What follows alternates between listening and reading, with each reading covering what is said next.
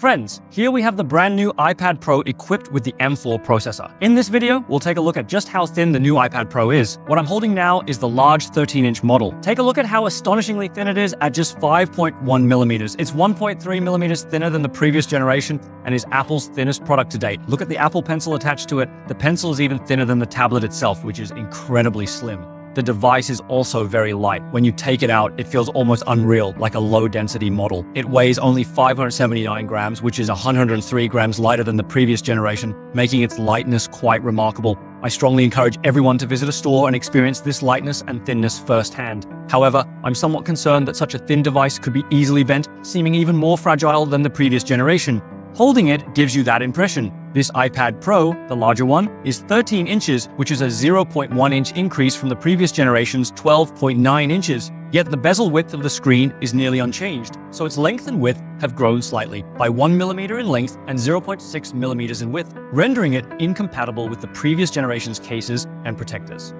Now let's look at the smaller 11-inch iPad Pro, which is also incredibly slim with a thickness of 5.3 millimeters, just a tad thicker than the 13-inch model, but still 0.6 millimeters thinner than the previous generation's 11-inch iPad Pro. It also reduced its weight by 22 grams. Strangely, even though its screen size remains the same as the previous generations, the length of the device has slightly increased by about 1 millimeter. This means that its cases and protectors are no longer compatible with those of the previous generation. Apart from dimensional changes, the new iPad Pro's color for space gray has been altered to match the deep black of the M3 MacBook Pro, looking a bit more profound than before. The silver iPad Pro remains the same as the previous generation's silver shade. As for the camera module, the M4 iPad Pro has undergone changes, shifting from a dual to a single main camera, eliminating the so-called abstract camera that wasn't particularly useful Apple.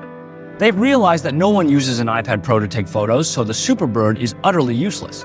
As for the radar, it's been moved to where the previous ultra-wide camera was, with a new sensor added to the top right corner. This new sensor, according to the staff on site, is for conveying true tone display, which previously wasn't part of the rear camera module. Moreover, the entire module is now colored to match the body. For instance, a space black device will have a matte space black module, unlike the previous generation where the module was glossy black regardless of the body color. Hence, you can distinctly identify the new iPad Pro from the old one by the differences in the rear design. Moving to the front, the new iPad Pro's front camera is now centered, just like the 10th generation iPad, which is convenient for video conferencing or online classes when in landscape mode, ensuring your gaze stays centered. Furthermore, both sizes of the new iPad Pro now feature a brand new OLED screen.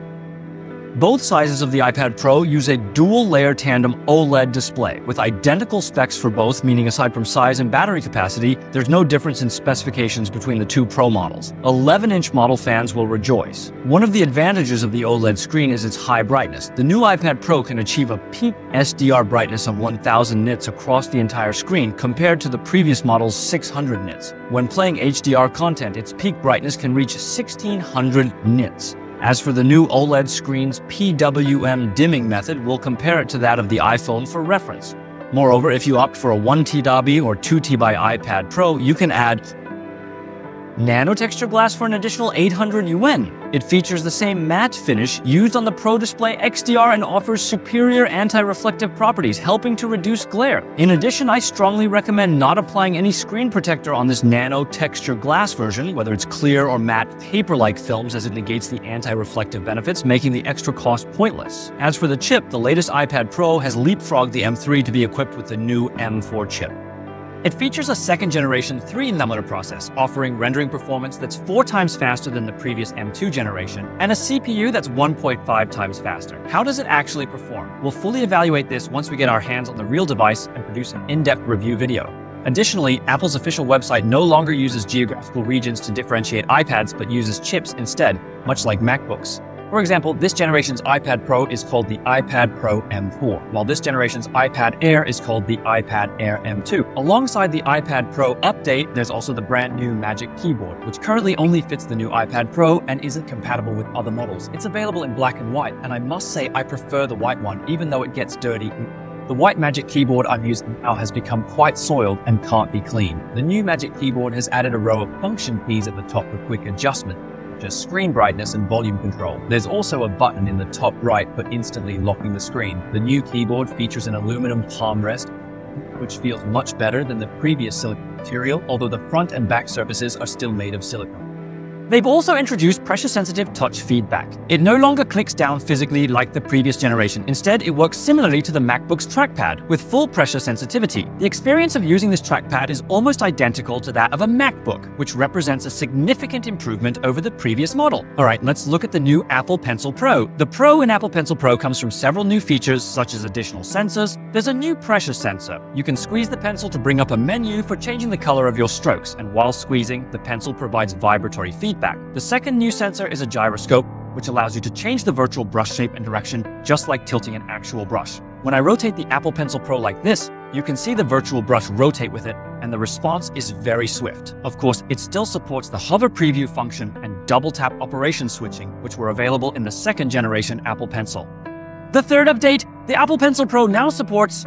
I can't find the pen after looking it up. For example, if you throw it in the seam of this sofa, you can also find out where the pen is through this search. What about this Apple Pencil Pro? Its socket method is actually more like a MagSafe card bag. The insertion method is that it can only record the position where the Apple Pencil was attached to the iPad last time. It can only record this position. It does not have a chip inside, and there is no UWB chip to support an accurate search. This is not good.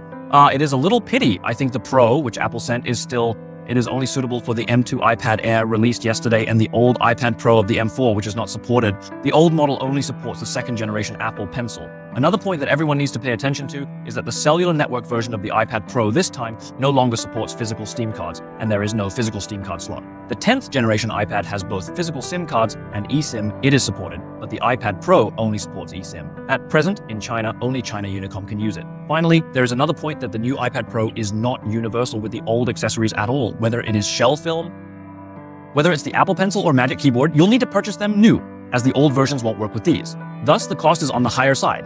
Regarding price, the M4 iPad Pro launches with a memory increase from 128GB to 256GB. The 11-inch iPad Pro is priced from 8,999 yuan, and the 13-inch version starts at 11,499 yuan. The Apple Pencil Pro is priced at 999, the 11-inch keyboard at 2399, and the 13-inch keyboard at 2799. Curious about your opinion on the new iPad Pro, considering its price and capabilities. Would you consider acquiring this new model? Feel free to share your thoughts in the comments. That's all for this video. If you enjoyed it, support us with a like, share, and subscribe. See you next time.